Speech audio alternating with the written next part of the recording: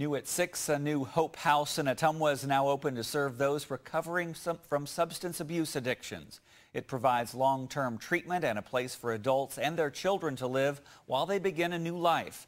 With its location on the south side of Ottumwa, Hope House now offers 12 single rooms instead of 5 shared rooms. That quadruples the number of people they're able to serve. Kathy Pringle is the Director of Treatment and Recovery Services for First Resources Corporation. She says the Ottumwa Hope House is the first in the state to also offer a living space for a man and his children. She told us that's been important since more fathers are now gaining custody rights these days. Hope House began 3 years ago. Residents are required to have a substance abuse assessment to meet the qualifications to receive the residential treatment.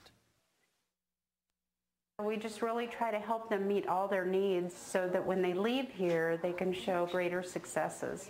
We also collaborate with Family Treatment Court and Adult Drug Court and many, many services in the community.